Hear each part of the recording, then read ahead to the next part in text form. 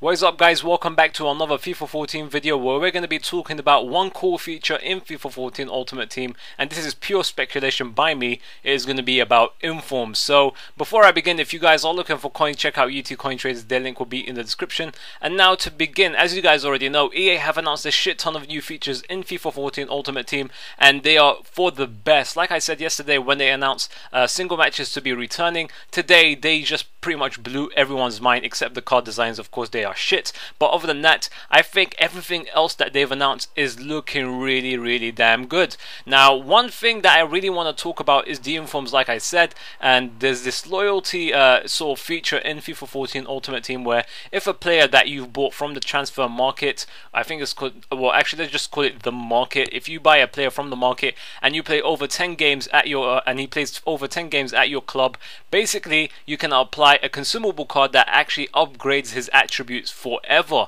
So what I was thinking is, how is this going to have an effect on informs? As of now, informs are released every single week in FIFA 13 Ultimate Team, and they are upgraded in a very minimal way, and we barely see a difference. But in FIFA 14 Ultimate Team, I see this happening in a much better way, even if they're upgraded the same way as they are in FIFA 13 Ultimate Team. But don't forget that once you apply the stat upgrade, which you could buy from the market, that means they're going to be upgraded even more. So this is a very cool feature that makes informs even better, in my opinion. Not only are you going to be upgrading non-inform cards, but informs as well. But let me just walk you through how it works. This is pure speculation by me. Nothing is confirmed by EA that you can upgrade informs, but I'm pretty sure if you can upgrade non-informs, you will be able to upgrade informs as well. So let me just walk you through how it works. If you have packed an inform, he's already played 10 matches, and you can put him straight in your club and you can apply the upgrade. You don't have to play 10 matches with him,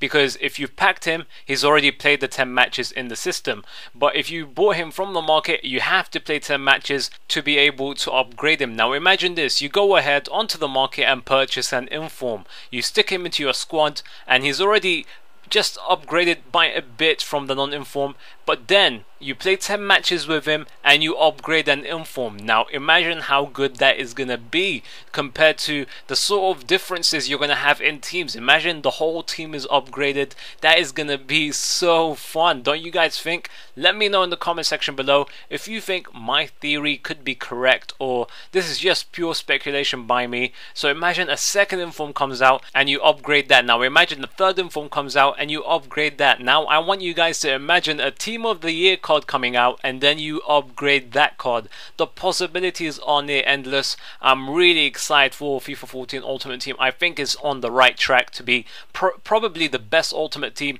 yet. So I want you guys to imagine this. Much more squads are going to be more varied this time around this year, in my opinion, because of this sort of loyalty program, I think, in this Ultimate Team.